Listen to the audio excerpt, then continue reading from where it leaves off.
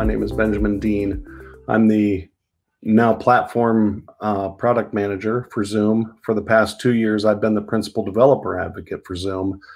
And it's been a heck of a ride with Zoom. And today I'm here to present with you some of the lessons from the Zoom developer program that we've learned throughout all this, not just past few months, but the past couple of years as well. So in case you're not familiar, Zoom has a marketplace. It's at marketplace.zoom.us. And this is marketplace is our central hub for all the published apps that our third-party developers build, as well as our customers and ourselves. It is a place where our customers know that they can trust the applications that are there to be able to help drive their business. We've seen growth over the past couple of years since we first launched in 2018. Really solid growth. Just even before 2020, we've seen really solid growth. By the end of 2019, we were already at 200 apps. But then, 2020 happened, and we doubled in size within 6 months. Actually 2.5 times the size. And then even in the past month, the past 30 days or so, we've added another 100 apps to Marketplace. So we're up just over 600 apps right now. And all this, of course, is built on the Zoom platform. The Zoom platform powers Marketplace. It also powers our products. And this is where developers come into play, and the DevRel piece really comes in to shine.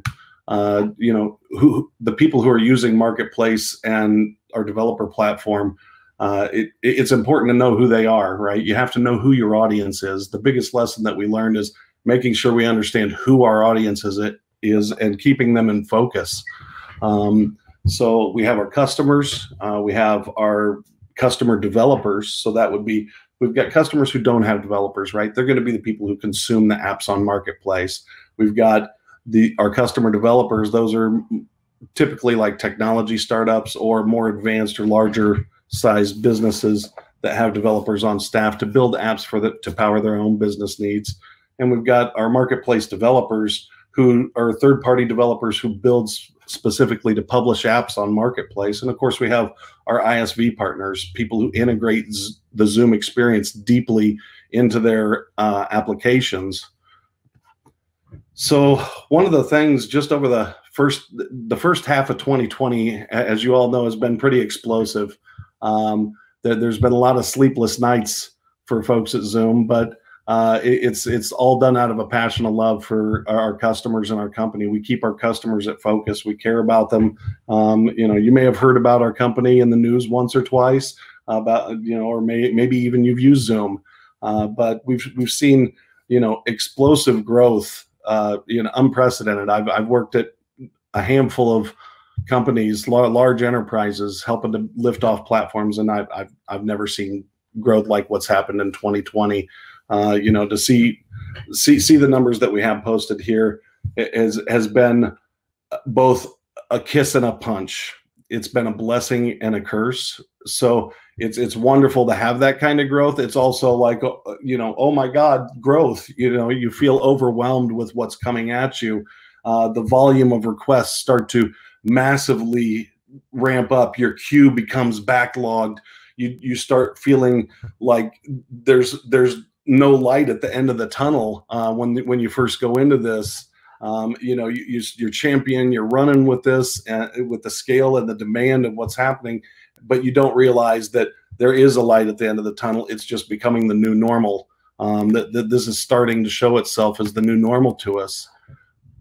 Throughout all this, Zoom has been able to keep the lights on. It's been pretty impressive. I've really enjoyed working with the engineering team at Zoom, our developers, our third-party developers, our customers, and they enjoy working with our technology. And it all comes down to the critical components of scale.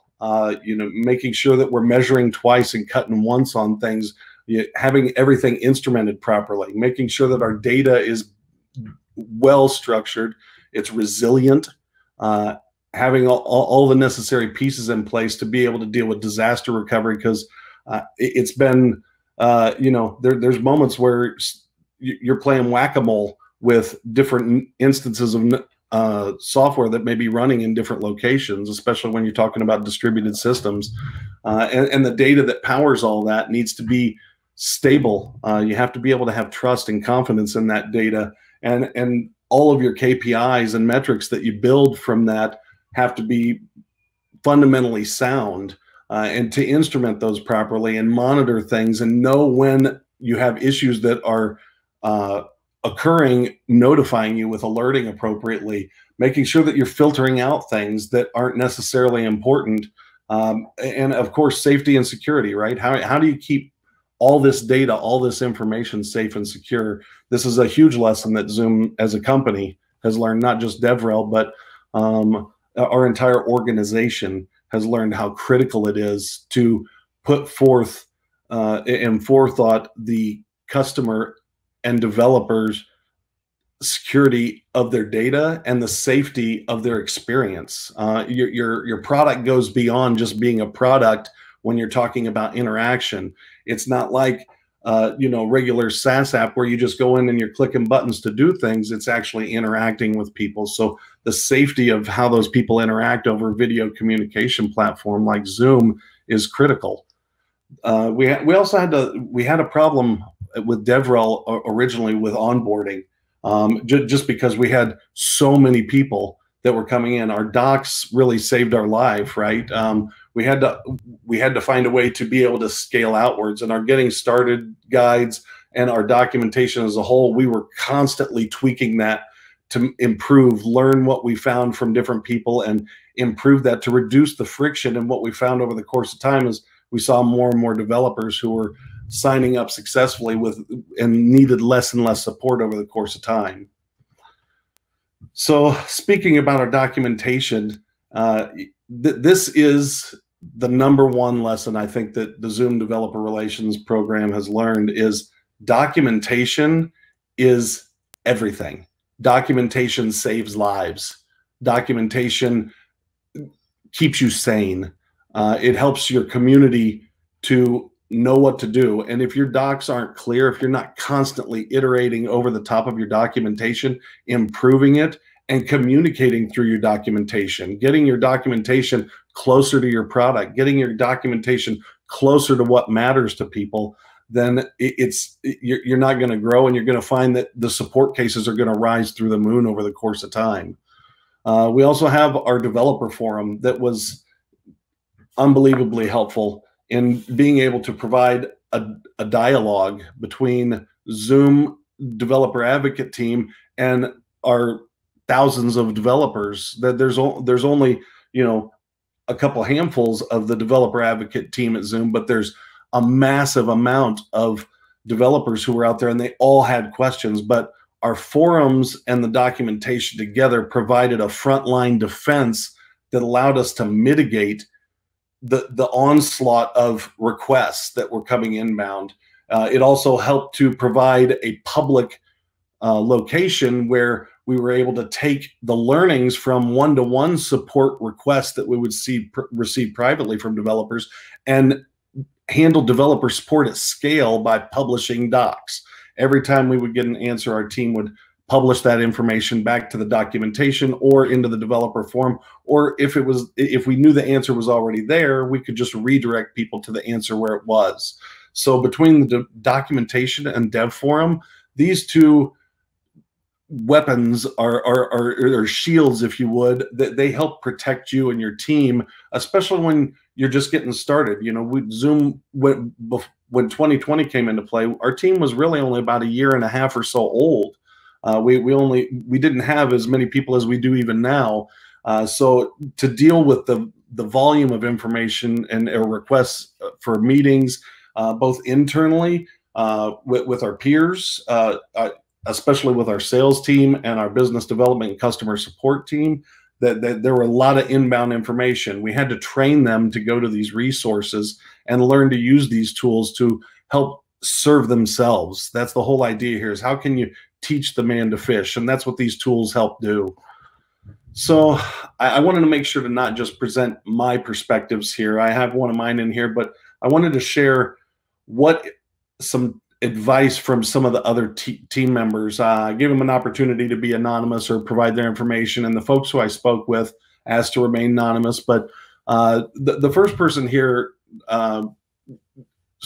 unbelievable developer advocate based out of Denver, and he says the problem was the overflow of support cases. We had so many support cases that were coming in that we weren't sure what to do, and it was because we had disconnected or poor documentation. The expectations weren't set properly with developers. So we improved. This is where we iterated, improved, consolidated the docs, and we set those clear baselines for expectations with everybody. And we're able to guide them back in with those pointers. His quote here is really important. Have your docs and pricing plans be super clear so developers can self-serve and not rely on those support channels to get things done. That's really what it all comes down to. How can I get things done and be able to achieve the goals that matter for me as a developer building on the Zoom platform or on your platform, and for your DevRel team's case. So making sure your docs and your plans and information is present, public, and available, and it can be found. Is it indexed? This developer advocate right here, he shared something that was really important through this, because there has been an unbelievably large amount of hours worked by the Zoom staff across the entire company. Everybody at Zoom has worked unbelievably hard to help achieve some amazing results and goals for everybody and keep the lights on for the world. It's been a pleasure and a privilege, and it's been harrowing at times. The problem here being, as he's described, burnout, feeling overwhelmed, anxiety, stress. You may be feeling the same things if you're working in DevRel and this tsunami of work is coming at you. And he says the root cause is really overcommitting. Right? It's overcommitting yourself. It's overcommitting to trying to help achieve everything. I mean, we're natural people pleasers as developer relations people. We want to say yes, right? We want to do these things. We want to help. But ultimately, the solution comes down to learning when and how to say no, and managing your time properly. Prioritization is everything. And when you're under super high stress like this, ruthless prioritization is even more critical, and managing your time is unbelievably important. His quote here, I learned how and when to say no. While this may seem like a negative thing, it taught me that if you say yes to everything, the value of that yes goes down over time. That's an amazing lesson. This person is a very young developer advocate. He's been doing a phenomenal job, unbelievable work, and he's highlighted something with great wisdom here. So make sure to take that to heart. That's really important to understand. The last piece of advice, the last lesson that was learned, that this is for me actually as a developer advocate, but the biggest thing that I think that I found is this, that the problem is there's wasted knowledge and information and a void of indexing that results in repeated efforts of individual people trying to find answers. And the issue here is about knowledge, learning how to do something either for yourself as a developer advocate or as a member of a company, an employee of a company, or how do you help your developers from the outside in learn about what's inside of the black box enough to be able to do what they need to do. And the root cause is because when we're investing time and energy to find answers individually for ourselves, either by engaging with our engineering team or engaging with support or a product manager, or in diving deep with a customer to figure out, is there an actual issue here? And if there is, documenting that and providing that information upstream. If we don't centralize that experience and that knowledge, then it becomes wasted energy, and somebody else has to do this all over again. Document everything you can, make it indexed, make it searchable. Tribes are awesome, right? Having a tribe of people that you work with that all the pistons are firing, it's absolutely amazing. but tribal knowledge kills. Having to go to a specific person to get the information because they haven't documented things, or having people keep coming back to you because you haven't documented things, it doesn't work because you don't scale. You can't be, the lights can't be on 24/7, but your docs can. So those are some of the biggest lessons that we've learned in the DevRel program at Zoom. Hiring, I'm going to add a couple extra things. Hiring the right people who are passionate about your company and passionate about developers and people who want to make a difference, and they have good, strong cultural fit to your company. Hiring those people is the single most important thing you can do for your DevRel team. We've got a team of amazing developer advocates at Zoom, and many of them are first-time developer advocates, but they've risen to the occasion. They've done phenomenal work, and it has been an honor and a pleasure to work alongside of these people. And if you'd like that opportunity, we have some positions available on zoom.us/careers, and it would be an honor to have an opportunity to interview you as well.